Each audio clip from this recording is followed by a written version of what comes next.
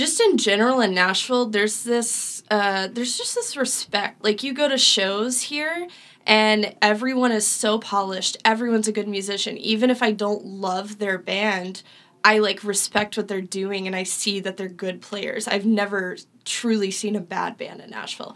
And so I think because there is this, like, really great, like, healthy competition and, like, everyone respects each other in these, like, various scenes, there is, like, a cross-pollination of genre, and it's, like, I've seen lineups where it's, like, an electronic artist with, like, a surf rock band and then, like, a hardcore band, and, like, no one blinks an eye about it. Right now, you are hearing from Olivia Ladd after Olivia had the realization at 16 that she should be a music journalist. Her dad took her to check out schools in and around Nashville, and she ended up at MTSU, which is Middle Tennessee State University. She eventually became, you guessed it, a music journalist. And she currently hosts Bandsplainer, which is a podcast on this very network, We Own This Town, in which she talks with other musicians, journalists, and friends about the history of their favorite cult bands. Olivia also writes for The Boot, Luck Journal, and Nashville Scene. I found her by way of her writing in Nashville Scene.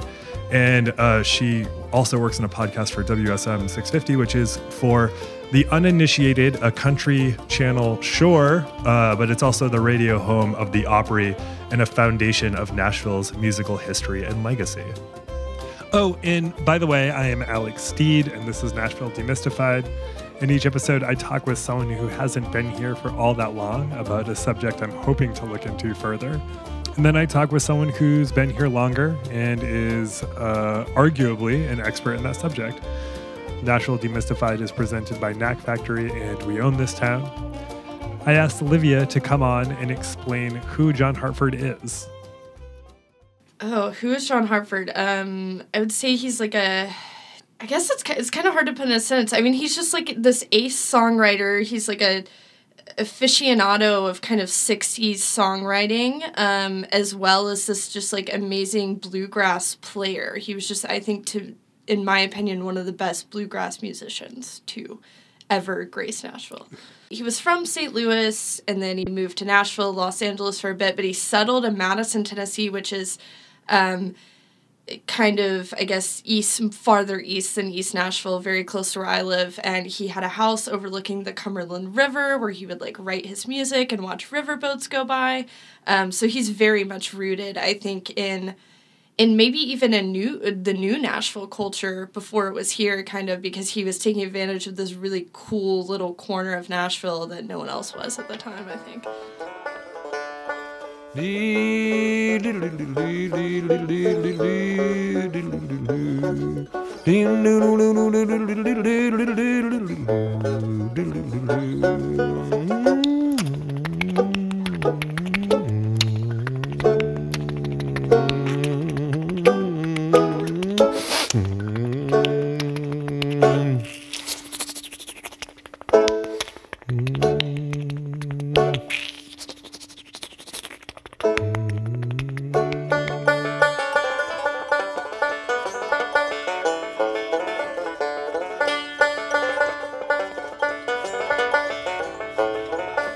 Two, three, four.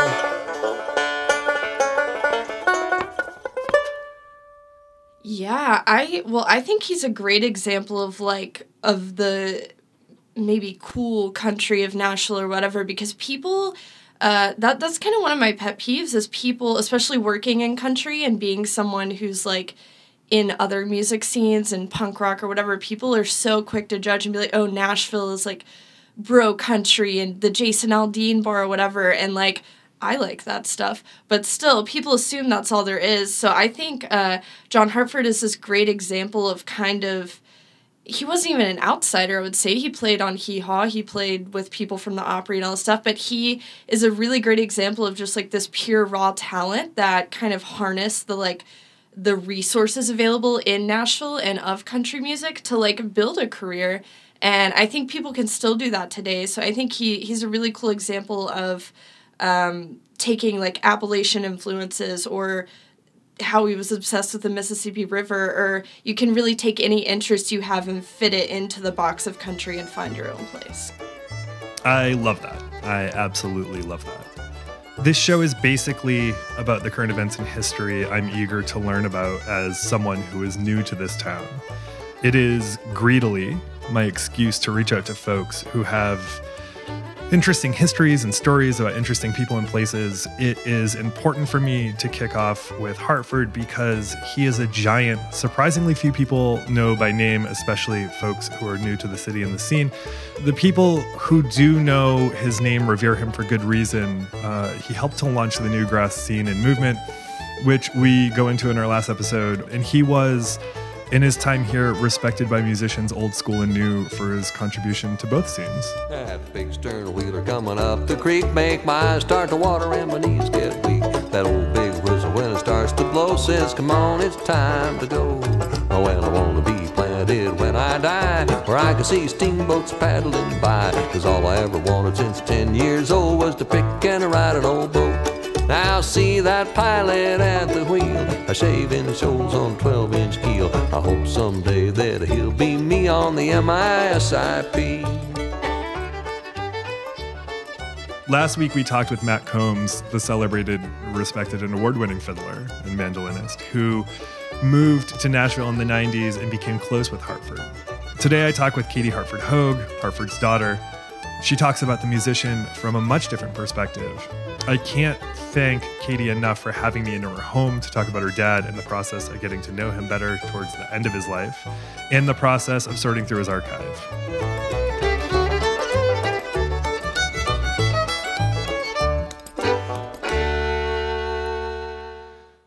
I greatly appreciated Katie's candor and accessibility in this conversation because I can relate to having a father born in the 30s. Mine was born in 31 and I'm 35 now, so he's a bit of an old dad. And I could relate to the idea of getting to know a parent largely after they died. It also resonated because her relationship with Hartford was complicated.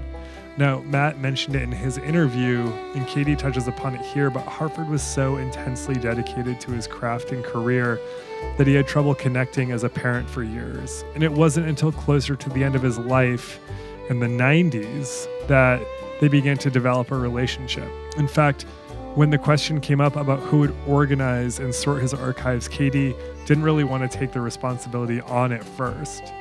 Her husband, anticipating she would want to eventually, took on the task. He remains involved. But for the first while, she describes herself as not particularly enthusiastic about it. But as you'll hear, in warming to the process and eventually diving into what would be a process that lasted nearly a decade and a half, she had the opportunity to get close to the father she hadn't known especially well for the bulk of his career.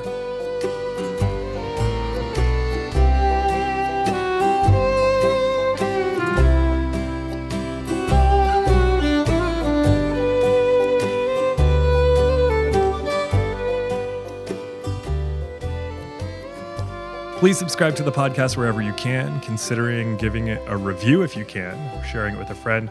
We're on Instagram at Nashville Demystified, on Twitter at ndemystified, and we are on that festering wound that is Facebook.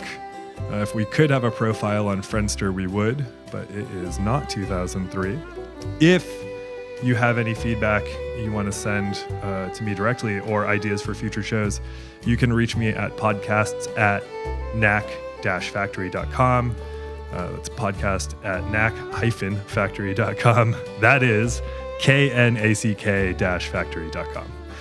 And one final quick note. I thought we didn't have access to Hartford's tunes during the last go, but I was wrong. Katie heard the first episode and let me know which songs the family has access to. So you are actually hearing Hartford in this episode.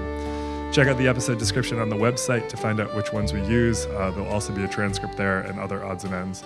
Okay, enough of me. Let's get to Katie.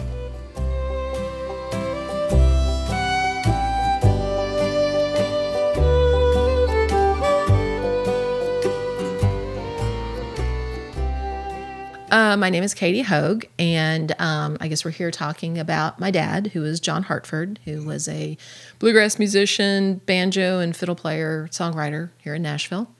And I'm here to answer whatever questions you got. So I'd love to start with the book. Can you just talk about how that came about and what you were trying to accomplish by doing that? So Dad passed away a little less than 18 years ago. And about 12 years ago, when things, the dust had settled and there was a huge storage facility full of his personal things, his office. He kept an office at his house. That was his space, his creative space. And he had it set up for maximum creativity the way he wanted things. And when we received that, it was all in boxes. It had been packed up and put into storage. And when we received it, it was just hundreds of boxes and things from his personal office. And so we started, fortunately, we had a home with a finished out basement that we could put it all in, and it took up most of that room. And we just started sorting through it. And it was really hard at first, kind of reliving some things, and just the memories kind of were really flooding back at that point. But as we were going through the boxes, we kept noticing these journals, these spiral-bound music notebooks. Sometimes they were the larger kinds, sometimes they were smaller, but they had numbers on them on the outside. And so we would just put these journals in a pile and kind of set them off to the side, trying to figure out what this is. And as we're looking through them, he's written music and notation in there. After a while, we realized there were 68 of these notebooks. I think we might have been missing one or two. I think there are a couple out there that we've never located. But in total, there were 68 of these journals. And they were fiddle tunes. And they were all handwritten. They were mostly in pencil. He used that beautiful calligraphy for the title, and then on every tune, he wrote where he was and what the date was of the tune. And sometimes it was chronological. Sometimes he would work in one book for a while, then go to another book, and then come back. Sometimes there would be the name of another fiddle player on the front of the book. So there were some transcriptions. There were some things he had worked out with other musicians, other fiddle players and friends. But the majority of these tunes were original. I started talking with Matt a few years ago. Look at this, Matt. And Matt remembered seeing them. I don't know that Dad ever pulled out the entire collection for anybody. I've not heard anybody say that. They might see one or two, or they may have worked in one that he had out at the time. But he would take these journals with him on the road. He would have one in his case that he took. He'd have them at home. And it was just fiddle tune after fiddle tune after fiddle tune. And the names of these tunes were corresponding with the things he did. They might be named after a friend, a person, a street, a town, an event. The very first tune in the very first book was called Telluride. And he wrote it on the way to Telluride, Colorado, which, of course, he used to love playing the Telluride Bluegrass Festival. So it just seemed like he was basically writing his biography in fiddle tunes, which blew my mind, to think, wow, that's like this way of communicating for someone who's so deeply entrenched into that music to the point that he was thinking in music. And the more we get into these tunes, he was taking inspiration from the wind blowing through the trees, or the cadence of somebody's voice when they were talking with somebody else across the table.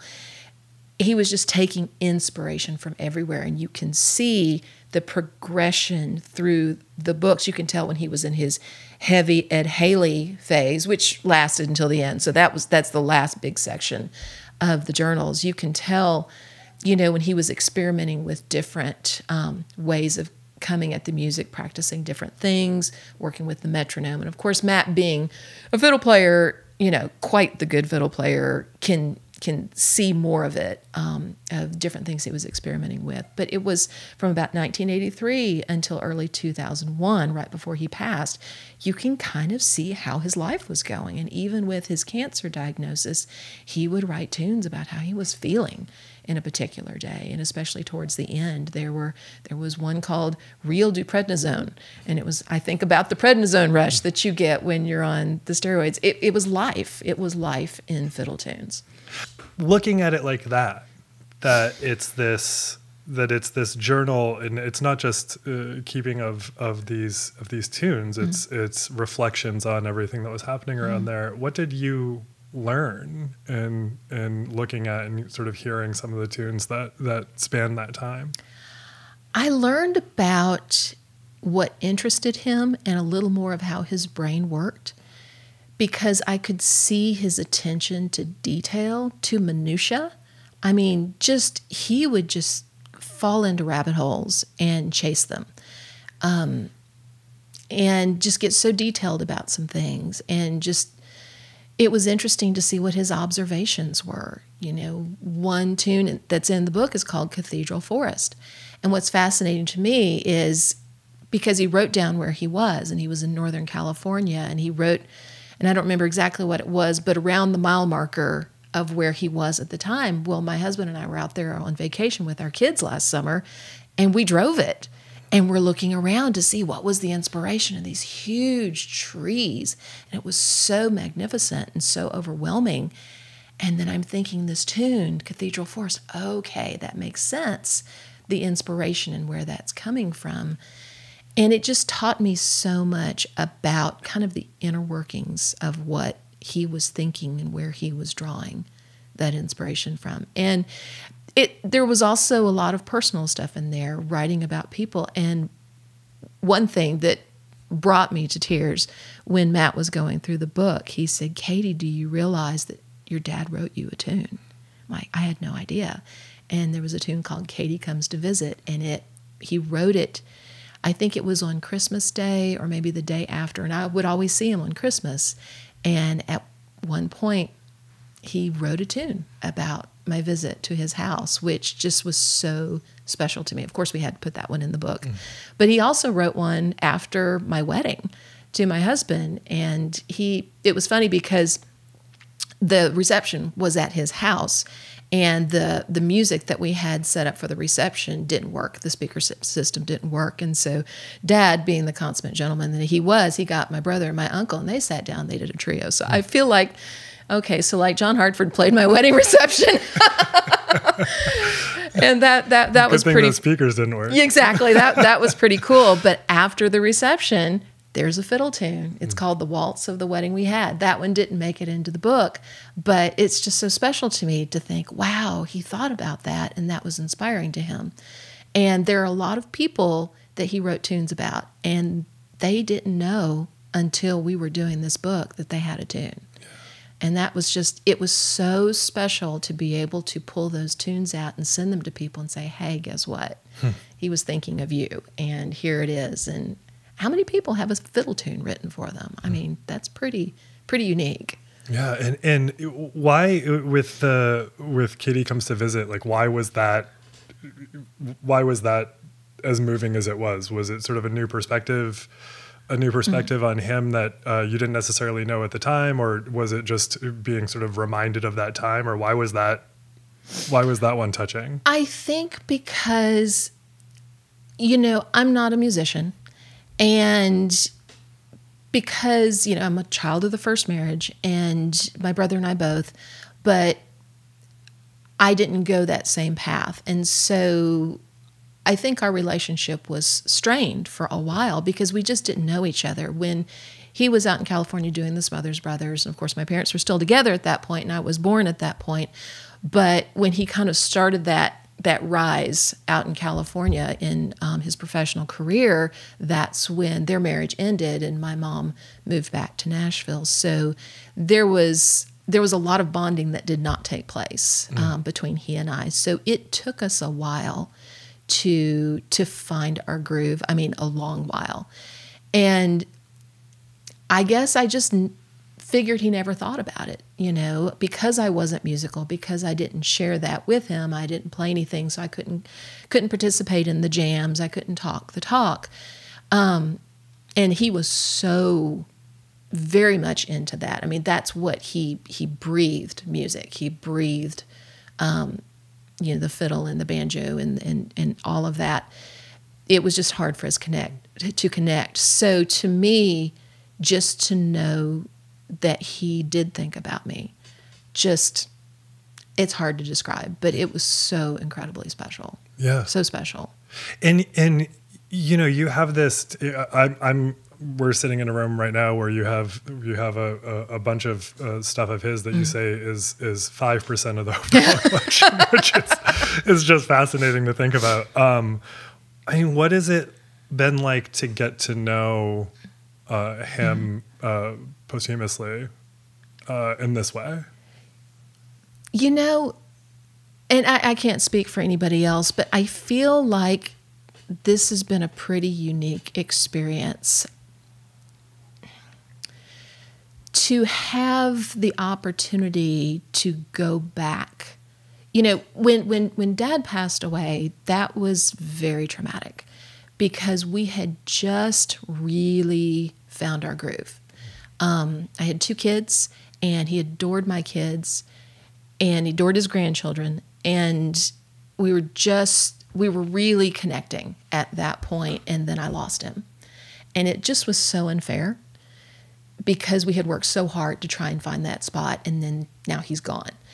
So, and there were several years before we took possession of the contents of his office, and it was, you know, as you know, it's hard to reconcile the loss of a parent, even when it's a good relationship.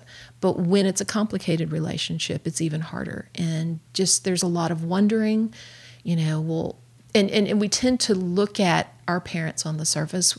I don't think we necessarily look at our parents as people. We see them as our parents, as this person who has an obligation, a responsibility to us, and did they fulfill it or did they not? And I think in a lot of ways we don't cut our parents enough slack, honestly. And so having the opportunity, now mind you, it's been 12 years. It's taken 12 years to go through all of this and decide what to do with it. And I could have easily just said, you know what, I'm not up for this. This is too much. I'm hurt. And we could have so quickly found someone to take all of this off our hands and been done. But I just felt like, and my husband felt like, and I have to give my husband credit, he steered this path for a while before I was able to come on board with it, because I was still reeling from just the loss and just trying to reconcile all of that. And he kept things afloat and kept things going because he knew that we were going to need that healing. And so over time, I was able to kind of start going through things and looking through things. And some of the things that I found were painful, and some of the things that I found were funny. There's stuff that I know I'm not supposed to have ever looked at that he probably thought no one would ever see. And I've read things about my father, and he was a very human person. I mean, he was flawed and wonderful and all the things that we all are. And it was helpful for me to put that into context. But what I discovered that was so cathartic for me is that we were more alike than I ever realized. And I needed that. I needed to know that because I thought we were so distant for so long. And then the more I got to know him and his creative approach and the way he thought about things, I'm like, oh, so that's where I get that from. Yeah. You know, that's it. It's like it started making sense. Yeah. And it was just so helpful and bonding in a way. And it's crazy, but I feel very close to him now. And I still have my moments, but I'm not angry. I'm not bitter. I'm not, I'm glad that it happened the way it did in terms of, I wish he were still here, honestly. I so badly wish he were still here because I wish we could sit down and talk about all this now. And I wish that he could see my kids now and just, and all his grandchildren, and just see, you know, where things are at and be able to enjoy this time with them now because there's so much we would all relate to.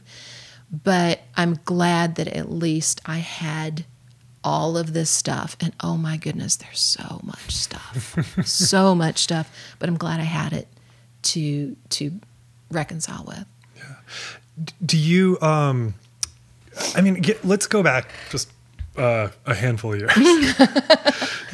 How, to someone who doesn't know who John Hartford is, how do you describe who he is and who he was? I guess it depends on who the person is. You know, I glean a lot of that from what other people tell me, which is going to sound strange at first.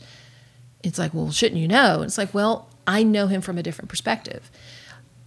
I am learning from a lot of musicians, especially musicians of a younger generation, that he was very inspirational to them and to their music, and just his creative approach, his willingness to not only go outside the box, but slam the lid closed and dance on top of it. You know, he is so far not constrained by the box. And I love that about him. But if I'm being my snarky self, I would tell you that he's an obsessive creative. He probably didn't sleep real well at night, mind going 90 miles an hour, constant idea generation, constant wondering, constant thinking, how would this go here and how would that work there and what would this sound like? He practiced all the time. He played all the time. Anybody who knew him would tell you he was constantly going. He was just endless energy, always looking for that new creative avenue to pursue, to extend what he was working on, to research more, to find out more about the things that he was interested in. He was very obsessive. And, you know, it's a good thing he was obsessive about productive things. It turned out really well. Had it not been a productive subject matter, we might be having a different conversation. Well, Matt told me this story where I forget where the party was or where the event was, but you know, he showed up to your dad's house and you know, he was basically like, "You ready to go?" And and your dad's response was, "You know, if we play our cards right, we're going to get to play music all day and all night." That's right. I think they were headed to Larry Perkins' house. Yeah, that's it. And it wasn't about the specifics of the social interaction. It was like we will be able to fully occupy this time playing music all waking hours. Exactly. Yeah. Yeah.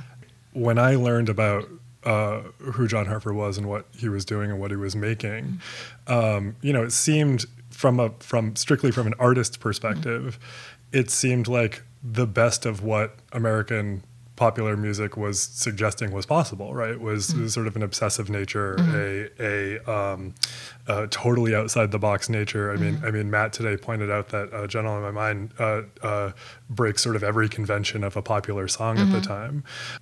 Did he know that, you know, or did that even play into his consciousness? I'm not sure, actually.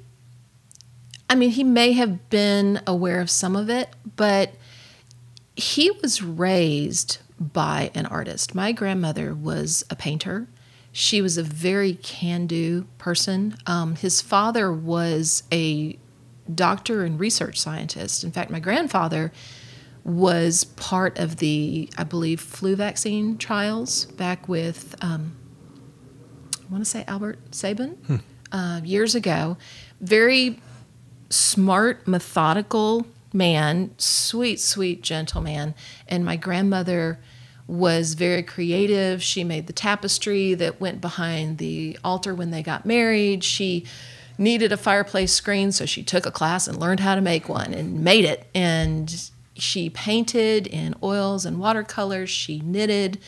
She read books for the blind. I mean, she was a very, very creative person. He came from very heady creative stock, and all up through the family tree. Tennessee Williams is a cousin of my grandfather's. You know, so there was a lot of that.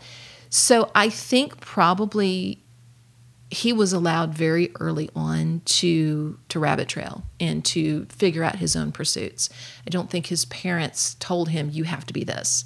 They might have preferred it, but I don't think they told him that he did. And he and his sisters, all three of them, were allowed to pursue what their interests were.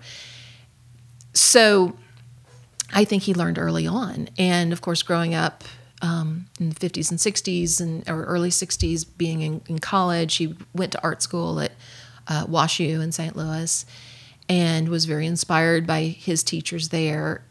I don't know that, if you think about it, a lot of our hesitance to do things is based on, personal trauma or some sort of pain in our past where we're afraid to go somewhere because someone's told us that we can't or told us that we shouldn't. I'm not sure he heard a whole lot of that. There was one teacher in college, I believe it was in college, in art school, and I may not be getting this right. My mom tells this story that he did have a teacher somewhere because I guess he was fidgety and always, probably getting in trouble at school. I think my grandmother was called to the school office quite a bit. And his teacher told him, he'd be lucky to earn a living selling pencils on the street, which I think that was hurtful. But at the same time, he had so much support at home. I think he probably was able to get past a lot of that. And he just did his own thing. He was always, kind of trying to go ahead of the curve to see what the next thing was. But I think that was just his personality. Yeah. So sometimes it seems like people use that, where it's like, where I heard this interview with Jimmy Kimmel a long time ago. And I mean, like, he's doing fine, Yeah. Everything seems so worked out for Jimmy Kimmel. Yeah. And so he was asked what motivates him. And, he talked about the positive things. And then he said, he talked about one boss in radio when he was 19 who said he'd never amount to anything. And he's like, I think about that guy every day. But then sometimes those people in our lives, they're meant to be stumbling stones, but instead they inspire us. We just use them to jump off instead of, stopping us. Right. Yeah, that's fascinating. And so, I mean, looking back at your father's legacy, I mean, and I know that you see it separately from sort of how people see it on the outside, but how do you think, he's remembered? Like, what is he remembered for? And how does that line up with, again, I'm looking at all these boxes and stuff that you have here. How does that line up with the person who you've come to know in this archive? I think there's some consistency there. I do. It depends on, once again, how the person knew him. I would say the people who knew him well while he was alive, around his age, a little bit younger, they knew him as a very gracious peer. Someone who loved to play, was always ready to go, ready to play, ready to go do a show, very generous. He would stay around after a show and sign all the autographs, talk to all the people. He would engage with people. I'm always getting Facebook messages and emails of people who will say, oh, I saw him at this show in 1978, and he was so kind to us, and we visited him later. He remembered our names, things like that, and which I love that. I love that people remember him that way because that makes me feel good, that he sought to be, at least in the later years, sought to be such a gracious person. I mean, I think we all go through our moments, but I think he really sought to give back and to be generous to others. A lot of the bands that will name him as an influence now, the younger bands who probably didn't even know about him when he was alive, but as they grew and started to get into music, maybe he had already passed on at that point, and they see him as an inspiration now. I think they see someone who kind of had one foot in the traditional and one foot in the future, that he was willing to take these traditional elements, which he loved and studied intently, but then he used that as a jumping off point to explore and go find new things and see what he could build on and do other things. So he revered, Bill Monroe and Benny Martin and Earl Scruggs and Lester Flatt and all those wonderful greats that began the genre, but yet he was also listening to Flim and the BBs, jazz. In fact, when we donated all of his vinyl collection to the Center for Popular Music, I kept one album. It was Michael Jackson's Thriller. Now, maybe we're not supposed to talk about Michael Jackson right now, but it's a great album. Exactly. I don't know. But I had to keep that album because it was in his collection. And I love that. I love that because he was listening to everything. If it was interesting, he was listening to it. Even church music, I mean, whatever. If it was interesting and it was making sense and he could grow from it, he was listening to it. And he was incorporating all of that into what he was doing. And I think people see that, the groups now see that, and it's permission to just blow the lid off the joint and explore the boundaries and the new things. And just, the way he would use words as, like, he would use his voice as an instrument. The words weren't always, because sometimes you can build a song around the instrumentation or you can build it around the words. And sometimes he would use the words as instrumentation. And, just all these crazy things that he would do, he just felt free to do that. And I love that he's kind of given permission to others to go do the same thing and look at all the cool music we're getting now. And I'm not saying it's all attributed to him, but I'm very proud of the fact, if I could say that he helped inspire that, because I think we're just getting such amazing music, acoustic music now. It blows my mind what people are coming up with. What have been some of the things you've been most surprised to hear from people who had encounters with your father? Well, this was kind of funny, actually. A lot of people know that he was a riverboat pilot. And someone wrote to us, no, they didn't write. I think we saw them at a festival, someone who was also a riverboat pilot, and they said, yeah, he was a pilot, but they weren't sure that he was like the greatest pilot. They talked about how, I guess when he was early on learning, he actually ran a boat into a sandbar or under some branches, and they had to get someone to come get it out. And what's funny is we were going through the papers and stuff to get ready for this latest donation. We actually found the incident report for that.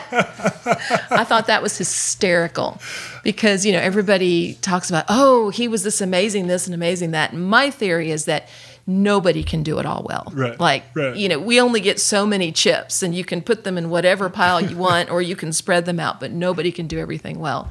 And so I think he's perceived as doing all these things and doing them well.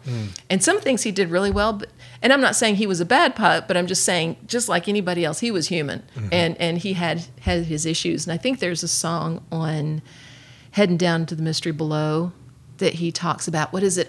Kentucky Pool, I believe, is the name of the song. Kentucky Pool made a fool out of me. And anyway, I think that was just it. Yeah. Yeah, he wasn't the John Hartford of being a riverboat pilot.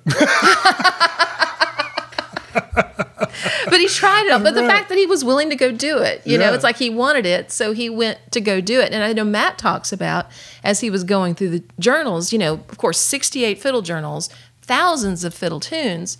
And it's like, oh my gosh, John Hartford did this. Well, as Matt's going through this, he said, not every one of these was a winner. Some of these are like, okay, there are a lot of hornpipes here. Okay, it's enough of the hornpipes. But you just get the sense of the person and the fact, a journal is not supposed to be perfect.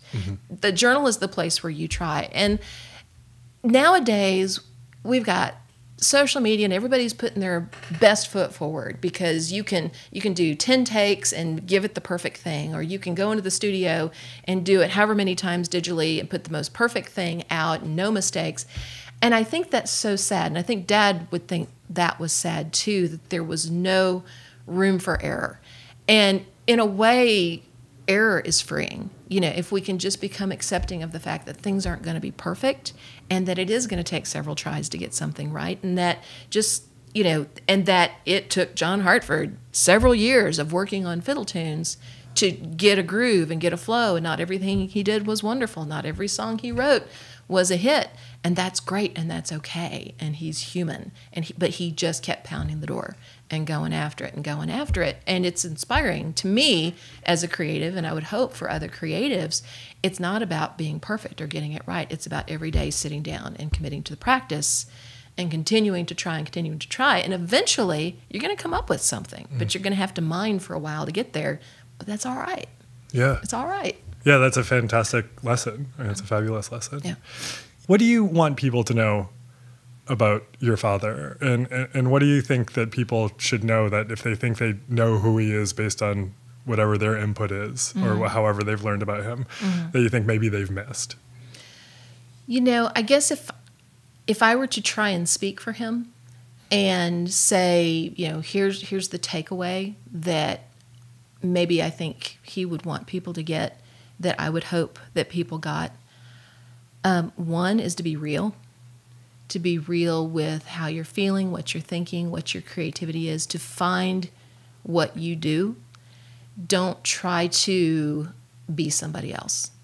Now, it's okay to look at the way someone's doing something and try it on. You know, just like in art school, you know, they have you copy the masters, not so that you can make a copy of the masters, but so that by copying them, you can learn their techniques, then take those techniques and apply them through your own filter.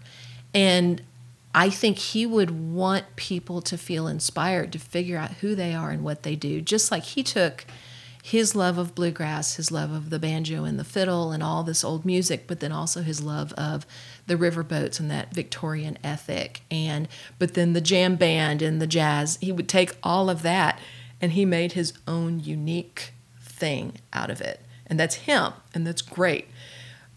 And that he would want people not necessarily to copy that, but to take that same technique and find themselves. What is it that interests them? What is it that drives them?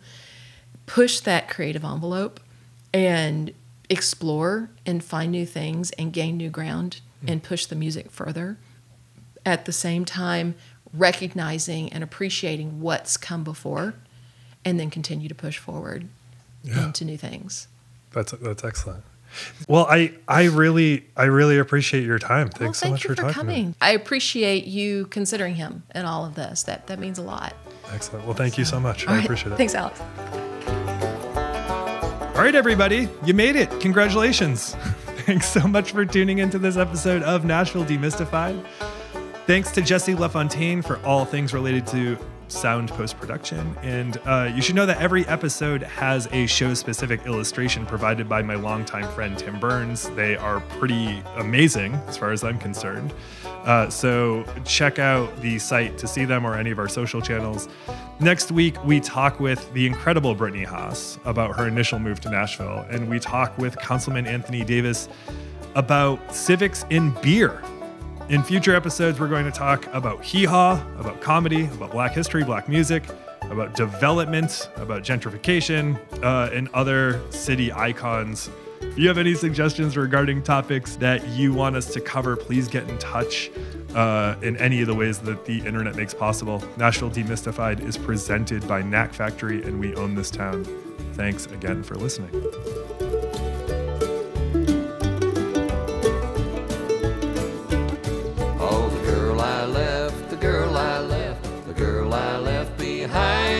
If ever I cross that bridge again, I'll pick her up.